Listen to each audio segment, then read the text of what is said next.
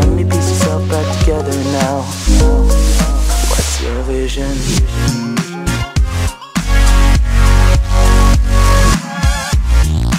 Mothers and their children frantically scrambled down fire escapes to survive the inferno that consumed their Bronx homes. They dashed out into the frigid night in whatever they were wearing, without jackets, without shoes, just holding on to their lives.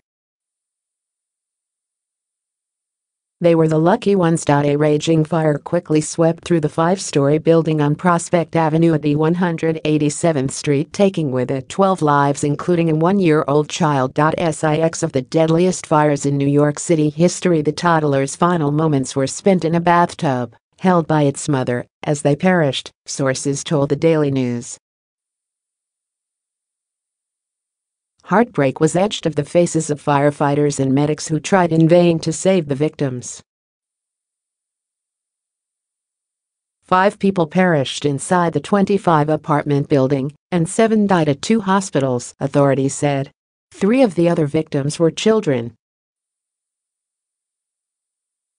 4 others were in critical condition at St. Barnabas Hospital and Jacobi Medical Center, officials said. 12 other people were rescued from the building, Mayor de Blasio said. Among the missing is a U.S. Army soldier. Quabina Mensah, 62, said his 28-year-old son, Emmanuel, was home for the holidays. Mensah said his son's roommate last saw him when the fire broke out on the 3rd floor. He was telling the roommate to not come out of the apartment because there was smoke. But when they rescued everyone from the windows, we couldn't find him. I went to 4 hospitals. I can't find him, Mensah told the news.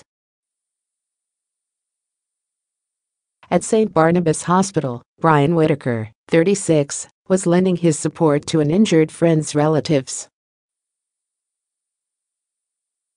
It's such a tragedy because they lost so many family members, Whitaker explained.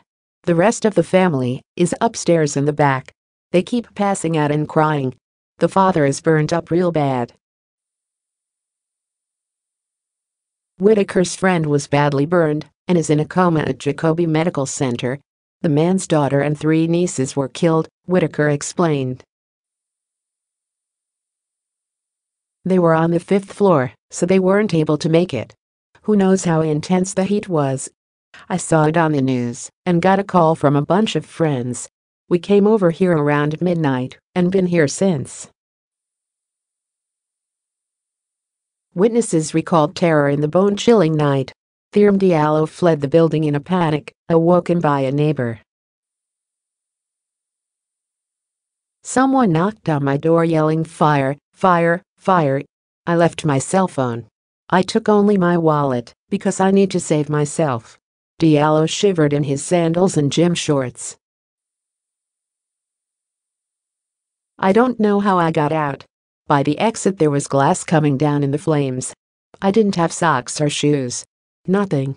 Luke Hernandez, a 4th-floor resident, said she came home about 15 minutes after the fire started and saw black smoke everywhere.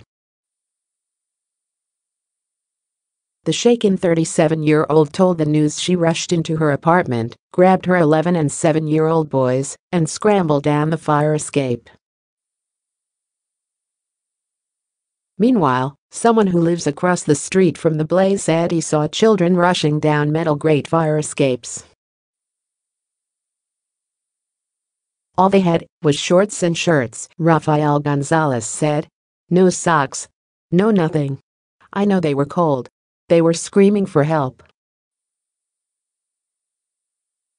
Gonzalez, 19, said it seemed like the firefighters were so busy battling the blaze they couldn't help the kids right away. Another resident, Esther Saki, 49, was making a phone call in her 4th-floor bedroom around 7 p.m. when she first noticed something was amiss. I was so cold, so I went to the living room to see if the heater was working and smelled smoke, Saki told the Daily News on an MTA bus headed for a hotel in Brooklyn, where evacuees will be temporarily housed. I rushed to open the door and the smoke just hit me and pushed me back, so I closed it and went to the fire escape. She fled into the frigid night before putting on her clothes. I was naked, she said. I didn't have time to put clothes on. I didn't know what was going to happen.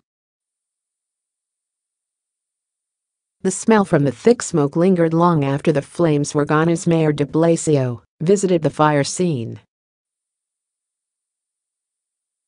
This is the worst fire tragedy we have seen in the city in at least a quarter of a century, de Blasio said, standing on a street filled with black ice. We're shocked by this loss, Fire Commissioner Daniel Negro said, calling the tragedy historic. The men spoke just blocks away from a 1990 arson at the Happy Land Social Club that claimed the lives of 87 people. More than 160 firefighters responded to the five-alarm blaze near the Bronx Zoo. The inferno broke out at 6:51 p.m. on the first floor and quickly spread upward. Firefighters responded in 3 minutes after receiving more than a dozen 911 calls. The investigation remains active and ongoing. The cause of the fire is to be determined by FDNY fire marshals. Sources said the blaze may have been sparked by a space heater, but de Blasio said it was too early in the investigation to tell. A database in the New York City Housing Preservation and Development revealed one of the apartments on the first floor, where the fire started, had open violations for bad carbon monoxide and smoke detectors. Attempts to reach the building owners were unsuccessful. Milka Garcia, who lives on the 5th floor of the building, said she came home to find her children had been evacuated. Garcia, 40, said her 3 kids, 1 girl and 2 boys, saw tons of smoke and had to get out through an emergency door. She said her 10-year-old daughter went to school with one of the victims, who's about 8 years old, at Public School 205. This is horrible, Garcia said of the fire. It makes me sad because they were my neighbors and friends of my daughters. City Councilman Richie Torres said he cried when he learned a child was among the dead in the disaster inside his district. It's dramatic and tragic, he said. The only silver lining is the heroism of the FDNY. We're all struggling with unanswered questions and broken hearts, said Bronx Borough President Ruben Diaz Jr. She said her 10-year-old daughter went to school with one of the victims, who's about 8 years old, at Public School 205.